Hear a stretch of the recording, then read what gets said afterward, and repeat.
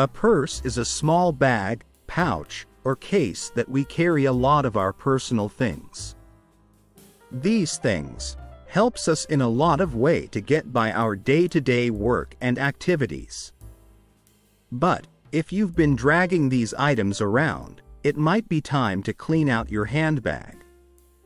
On this video, I am sharing with you 12 items you shouldn't carry in your purse. Number 1. Passwords. If you have trouble remembering passwords, you might be tempted to carry them with you in your bag.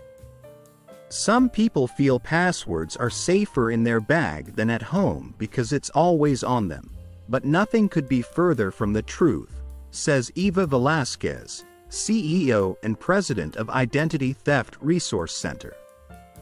You're much more apt to lose your purse or wallet than have a break-in.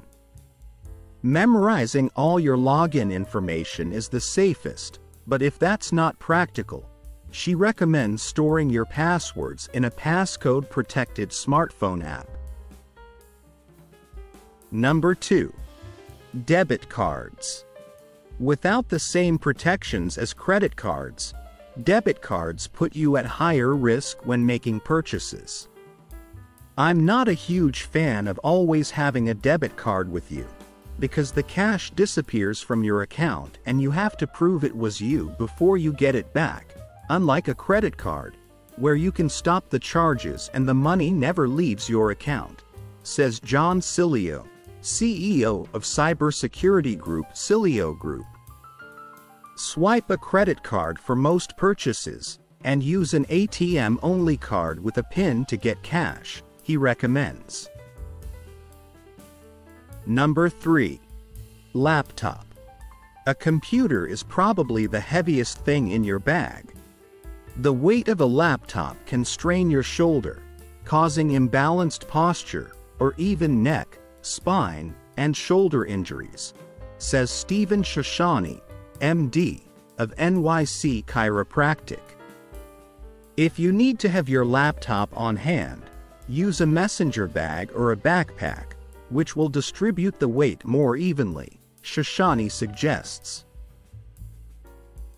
Number 4. Receipts. A crook won't be able to steal your identity with receipts alone, but pairing them with other documents could make it easier to pretend to be you. It's giving a thief a great picture of who you are and where you shop, Velasquez says. All fraud analytics look for anomalies in behavior, and your receipts show where you shop. With your old receipts, a thief might be able to make more purchases before you can cancel the card, so empty them from your bag once you're home. These are the surprising documents you need to be shredding. Number 5. Unprotected phone. A lot of Americans think of their smartphone as a phone instead of a mobile computer that happens to make calls, Cilio says. Leaving your phone unprotected makes it easy for strangers to access any information you have stored in your apps.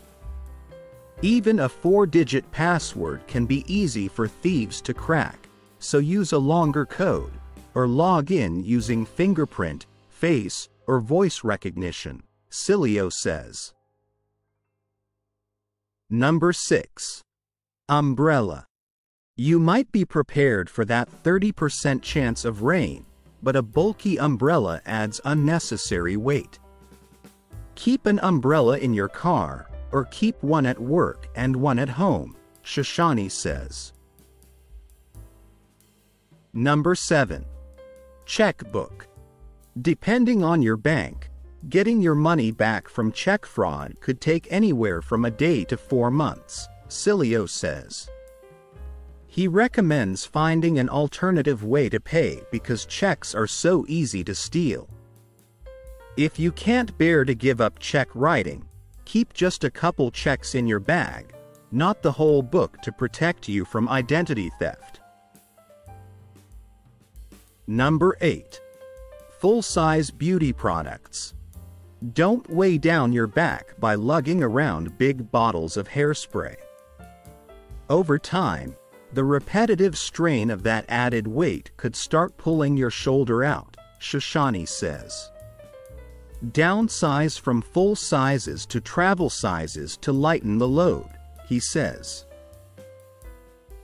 Number 9. Work badges. Giving a stranger access to your workplace could cause major problems in your job, Cilio says. Have a separate bag for the weekend or take your work ID out when you leave the office. Number 10. Gift cards.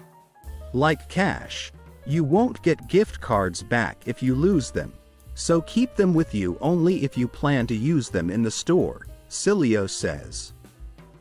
If you're afraid you'll forget them when you do get around to shopping there, leave gift cards in your car in a disguised container like an Altoids tin, he says. Number 11. Social Security number. Your Social Security number is the critical piece of information a thief needs to carry out identity theft, Velasquez says. Unless you need a copy for a new employer, leave your Social Security card at home in a secure place. And lastly, number 12. Passport. Because passports are hard to forge, a real one will be accepted more easily than other stolen documents, Velasquez says. Only carry it if it's your primary identifier, though Velasquez recommends getting a state ID instead. Thank you for watching. I hope these 12 tips will help you reduce the load on your shoulder and keep you safe from identity thefts.